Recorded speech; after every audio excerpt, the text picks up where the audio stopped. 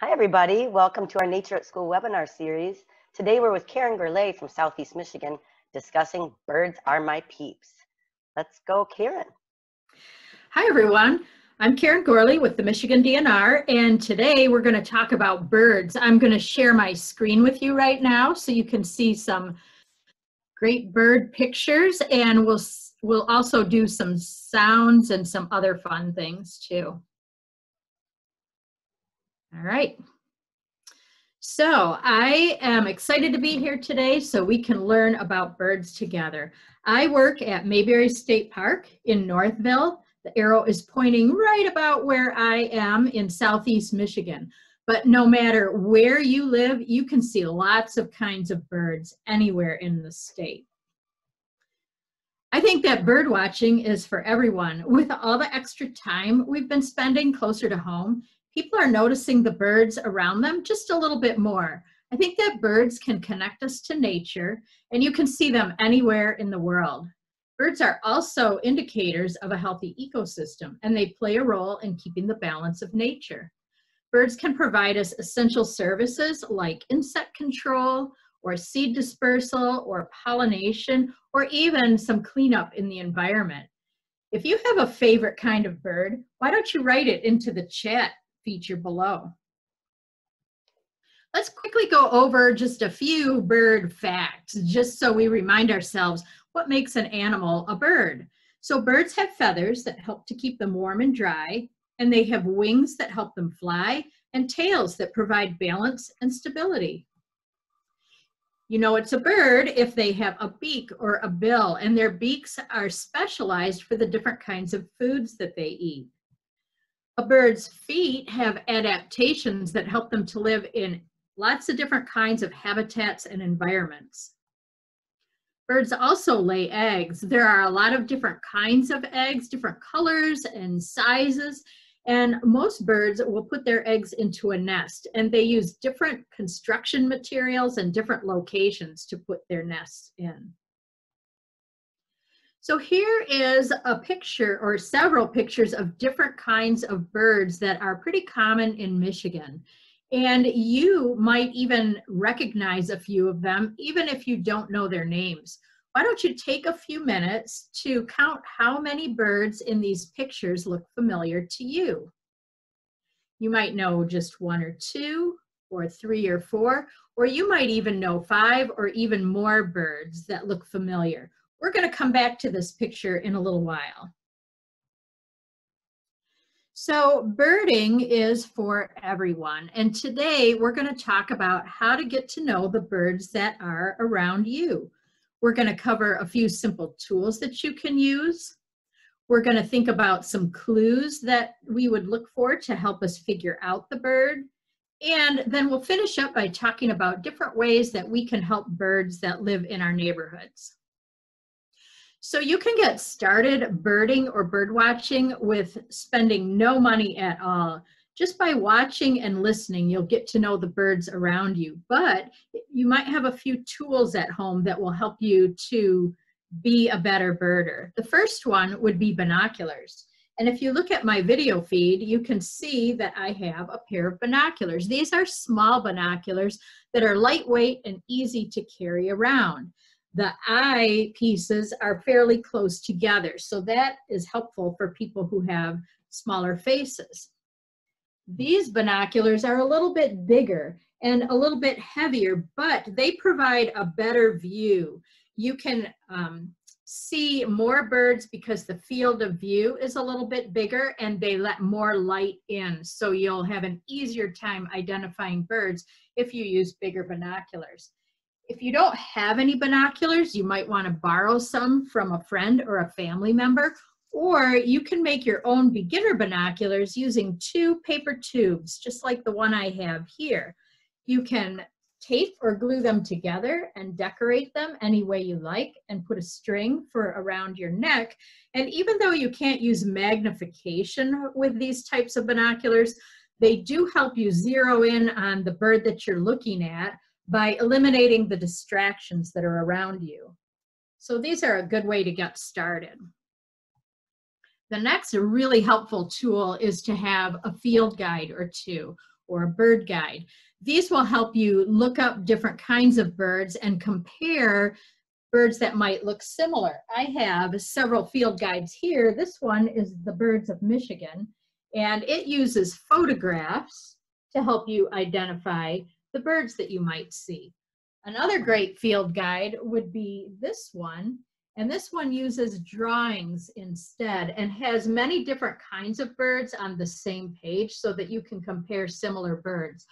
All field guides will have a little bit of a write-up about the bird that you're looking at, as well as a range map so that you can see if the bird that you're finding is actually in your area. It's really important to get a field guide that zeroes in on the area where you're looking at birds, whether it's the eastern United States or the western United States if you're on vacation.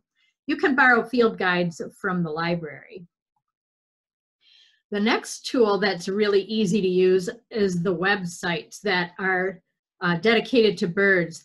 Audubon for Kids links you to activities, DIY activities, information about birds, adventures, games, and art lessons. All About Birds by Cornell has a lot of really detailed information about each kind of bird. It also will link you to live cams. So if you want to look at birds in other parts of the world that might be at feeders or on nests, that's a great site to go to as well.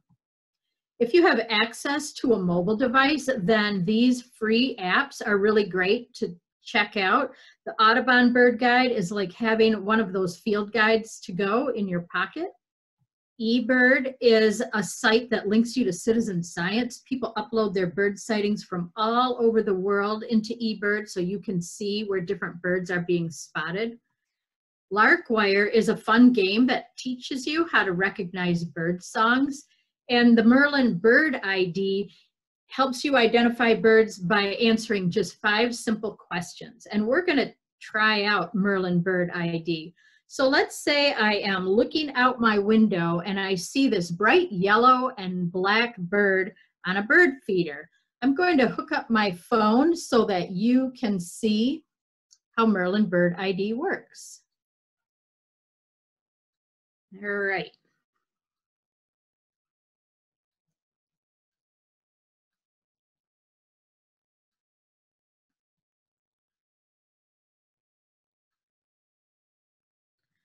So you should be able to see my phone screen now on your screen. And I'm going to start the Merlin Bird ID. So the first question it's going to ask you is, where did you see the bird? And today I'm in Northville. You can type a different location if your location doesn't show up on the screen. When did you see the bird is the second question. It automatically defaults to today, but if you saw the bird last week or at a different time, you can change that selection. The next question, what size was the bird? I think that this bird was sparrow-sized or smaller, so I'm going to select that smaller bird on my screen. The fourth question asks, what were the main colors? If you remember, that bird was yellow and black. I'll hold it up to the screen. Here's a picture of it again. That was the bird that we were looking at, so I am going to click yellow and black. Next, it wants to know what behavior the bird was exhibiting, and that bird was eating at a feeder, so I'm going to click that box.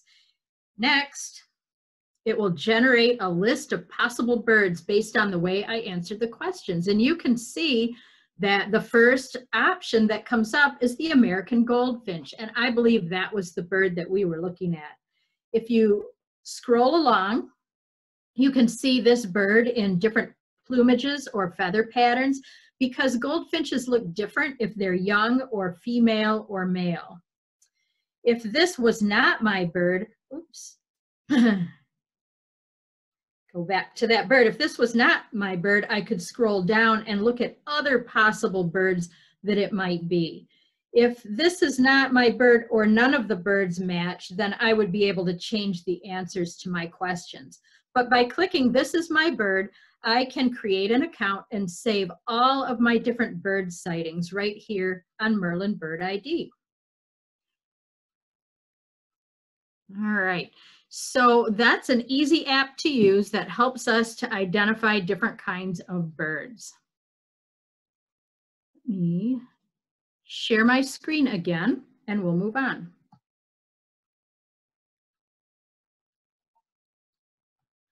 All right, so we've talked about different kinds of tools like binoculars and field guides.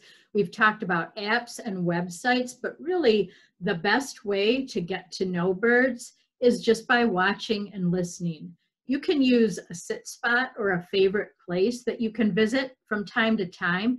And it's really not as important to be able to name every bird you see. It's more about observing their behavior and paying attention to what birds can tell us as they go about their day.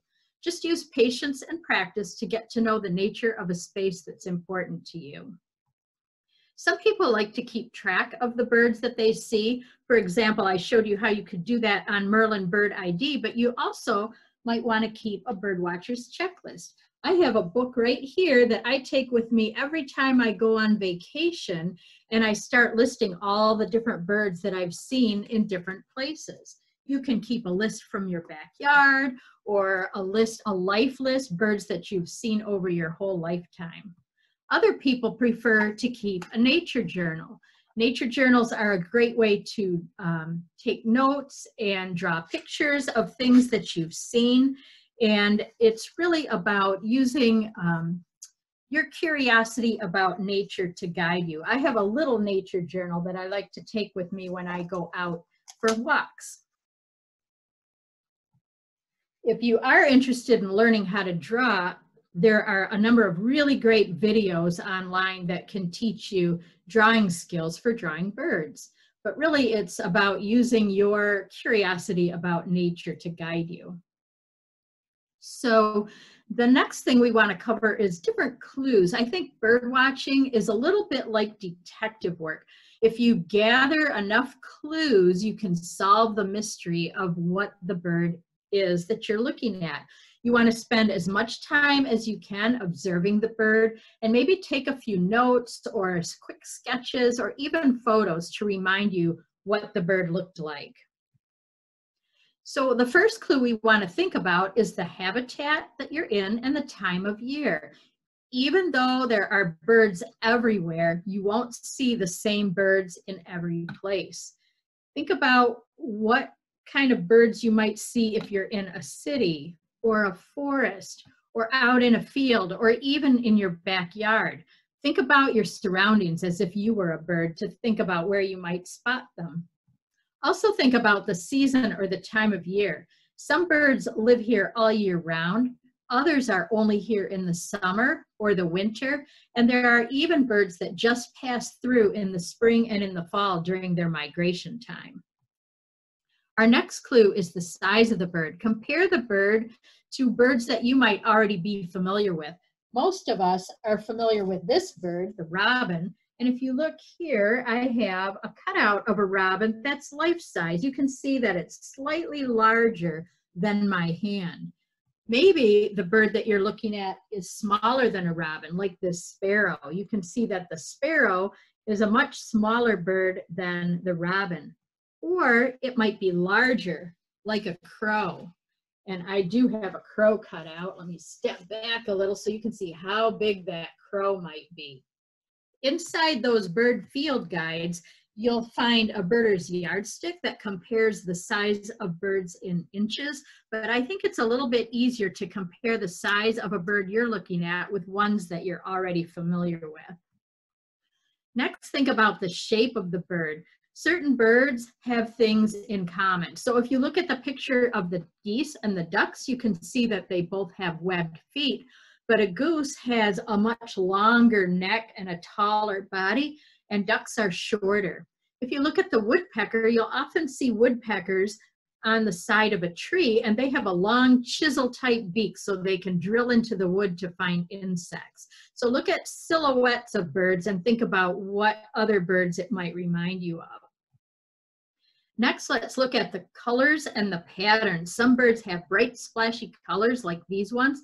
Others are a little bit more camouflaged or subtle with their colors.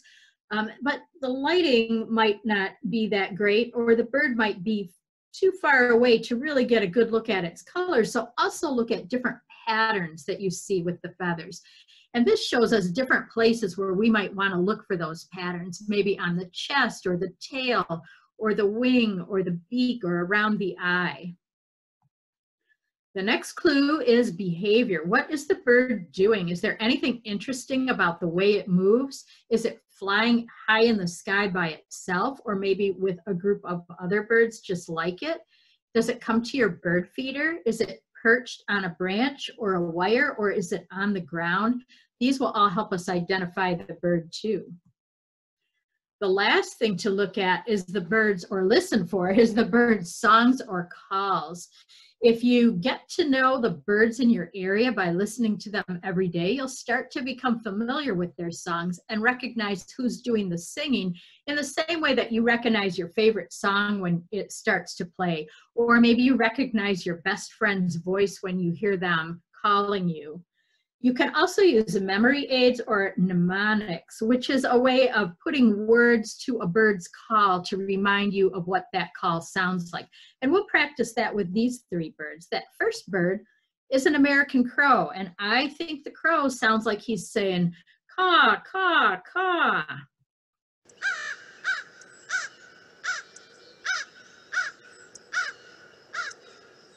That bird in the middle is a goldfinch, and I think when the goldfinch is flying, he sounds like he's saying potato chip, potato chip. Let's listen to him.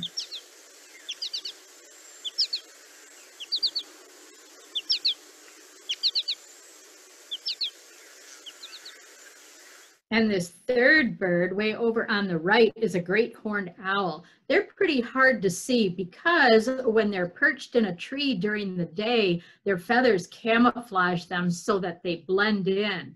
Most of the time they're active at night when it's dark out, but you can sometimes hear them calling at night. And to me, they sound like they're saying, "Who's awake? Me too." Let's listen.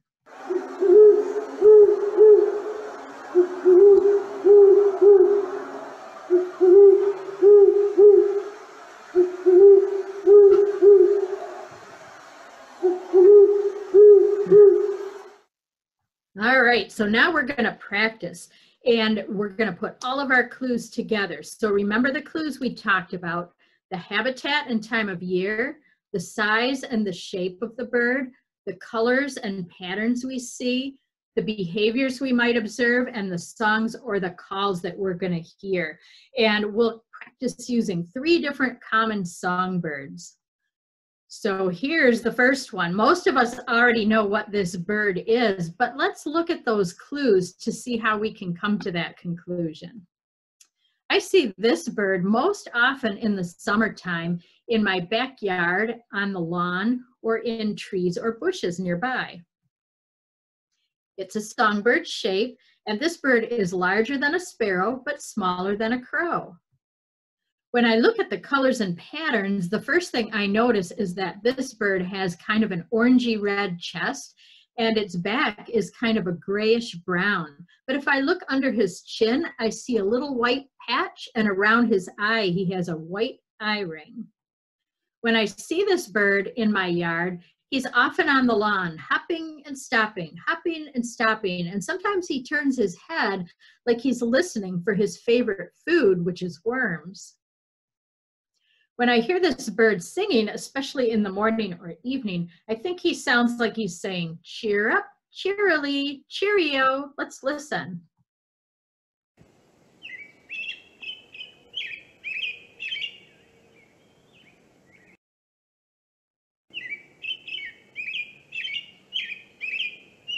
Maybe you've heard that sound in your backyard. If we put all of our clues together, we find that this bird is called the American robin. And robins are the state bird of Michigan. They're also sometimes considered a sign of spring because most robins do go further south in the fall. If they stayed around in the winter and tried to find worms, it would be pretty tough because of the snow on the ground. But there are some robins that will stick around, and they'll gather in flocks, and live in the forest, and they switch their diet to eating fruits and berries that they find. So as long as they find enough food, they'll stick around all year long. When spring comes, those forest flocks disperse to their breeding territories, and the ones that went south come back up north, and when spring gets close, we start seeing robins again. Let's try this bird. Maybe you've seen this one. This one hangs around all year round, and they often come to bird feeders. I see them in my backyard, up in trees and shrubs, hanging around together in a little flock. They are also a songbird shape, but these guys are little. They're smaller than a sparrow. If I look at their colors and patterns, I notice that they've got a tiny black beak and a black cap and a black chin. And if I look at their wings, I see there's some lighter gray bars among the darker gray feathers. And the behavior that I notice with these birds is that they're always moving around. They're super active. And I notice one other thing. When they come to my bird feeder, they take a seed and they fly away with it instead of eating it on the spot. When I hear this bird calling, one of its calls sounds like chickadee-dee-dee. Let's listen.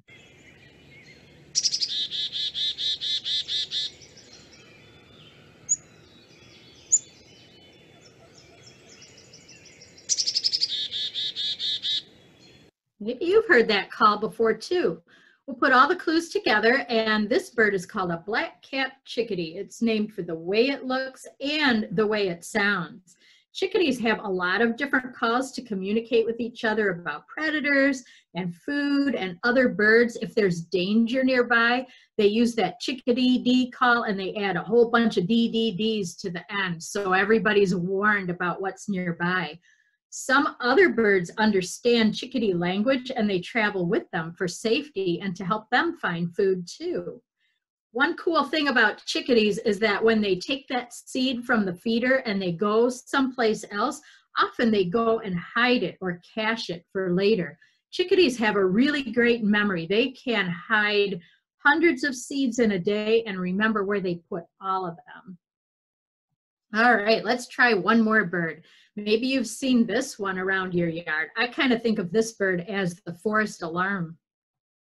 I see them in neighborhoods and parks and forests, and some of them are here all year round. They are also a songbird shape, but they're larger than a sparrow and smaller than a crow. If I look at the colors and patterns, the first thing I notice is the blue color. It's so pretty. And they've got blue on their back and their wings and tails, and their head has a crest or a pointed group of feathers that are also blue. Around their neck, they have a black collar or necklace, and their beaks are kind of large. When I see these guys, I notice how noisy they are. They're often calling from trees, and they're usually with other birds just like themselves. And I think their call sounds like Jay, Jay, Jay. Let's listen.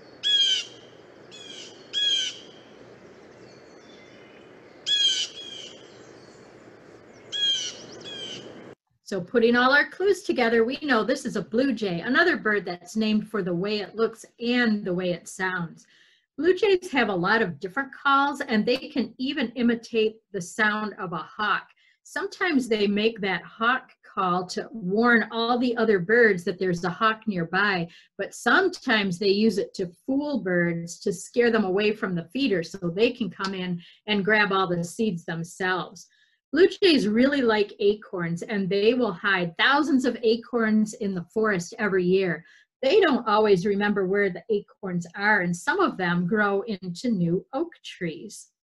You might think that a blue jay is really blue, and I do have a blue jay feather right here that I found, but their feathers are really not blue. The color is made when light reflects off special cells on the feather, and we see it as blue. But if you ever find a blue jay feather, hold it up to a bright light and you'll see that it's really brown. All right, so we're back to our picture of a whole bunch of common birds in Michigan. And we identified the American robin and the black-capped chickadee. and the blue jay, but maybe next time you see some of these birds when you're out for a walk, you can use the clues that we covered to try and identify what these other birds might be. Remember to look at the habitat, the size and shape, the colors and patterns, listen for songs or calls, and watch their behavior. All right, let's finish up by talking about different ways that we can help birds. Sometimes things that affect birds also affect people and communities. Habitat loss is the #1 threat to bird populations, but there are some easy things that we can do to help. You can provide water. Birds need water for drinking and bathing, and if you put a bird bath in your backyard, you might see more birds. You might also want to provide food by hanging feeders, especially in the wintertime. Different birds eat different kinds of seeds or foods and use different feeders to put them in. If you're thinking about growing any plants in your garden or around your yard, think about planting native plants. They provide the best food sources for birds. And even if your birds that visit your yard prefer nuts or seeds or berries or nectar, they almost all feed their babies caterpillars and insects. And native plants support the widest variety of caterpillars and insects so that birds can find enough for their nestlings to eat. If you have room, you might want to provide some nesting sites. Some birds will use a nest box, and you would want to be sure that you put them up before they come back to establish their breeding territories in the spring. Other birds might nest in a shrub or a tree in your yard, and you can provide nesting materials for them to use. A really important thing to do is to keep your cat indoors. Thousands of birds fall victims to house cats every year, and the kitty is just using his instincts to hunt, but it's much safer to let your kitty do bird watching from inside the house. Migration is also a really perilous time for birds. Birds, most of them migrate at night, and so many migrate at the same time during ideal weather conditions that you can pick them up on weather radar and know when important migration days are coming in the spring and in the fall. Sometimes birds get confused by artificial lights, especially near cities. And so if you can see when birds might be migrating, it's important to shut off your lights or draw your drapes between 11 p.m. and 6 a.m. when the birds are most actively migrating. Another great thing you can do is participate in citizen science. There are a number of different projects that help contribute data that scientists and conservationists can use, or you might provide help by participating in a stewardship project in your local park or community. I will say that birds are one of my favorite animals, and they're fun to watch. They're always doing something different, and their populations change depending on the time of year, so there's always something new to look at. Here's my contact information if you have more questions about birds, and also links to the websites and a list of the apps that I talked about. So if you would like to screenshot this slide, feel free to do so and contact me if you have further questions. And with that, I will let Natalie look at the Q&A and ask the questions that people might have. Well, hi, everybody. Natalie Elkins returning here. We'd love to thank Karen for all that awesome bird information. And there were a couple of questions that came in to our question and answer today. So I'll read those out loud, and Karen can give us her expertise about them. First of all, Kevin from Lansing asks, "This is excellent, but I'll forget half of it. Is there a way we can get a copy of this presentation or watch it again so I can take notes?" Yes, we are going to post all of our webinars on our Nature at School website, so you can watch them in the future. And we have several more coming up that you can participate in. And then secondly, if I wanted to put up a birdhouse, this is from Jagger and Holt. If I wanted to put up a birdhouse, is there one that several species will use, or do I have to buy one house for each bird species? So different birds prefer different styles of houses. I think that a bluebird house attracts a lot of different kinds of species because the hole is big enough for smaller birds to get into. Something smaller like a wren house, you might only get wrens and chickadees to live in there. But there are other larger birds like wood ducks that will use a box high up in a tree that has a much larger hole, and little screech owls will also use that type of box. If you go to Project Feeder Watch or to that Cornell site all about birds, you can find a ton of information about different kinds of birdhouses as well as plans for building them if you want to try making your own. Oh, that's a great answer. Now I want to go try. So that's all the questions we have, everybody. Thanks for joining us today. We hope to see you again at one of the other 10 Nature at School webinar series programs, which you can find at michigan.gov/nature at school. Until next time. Bye, everyone. Bye.